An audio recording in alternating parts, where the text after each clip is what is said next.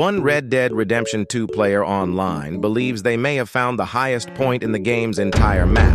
Red Dead Redemption 2's map is one of the most expansive and detailed in gaming, and it's interesting to see even more details uncovered. Red Dead Redemption 2 is a game that encourages exploration, taking players across the Wild West in an adventure that spans multiple biomes.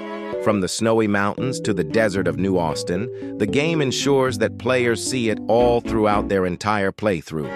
However, of all the mountains and hills, there has to be one that towers above the rest, and this player believes they've found it once and for all.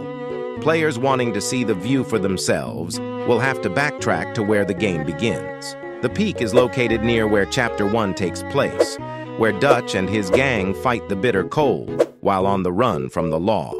Red Dead Redemption 2's story doesn't really provide a real reason to return until deep into the epilogue, but with the discovery of the game's highest point, it may be worth a revisit just to see the view.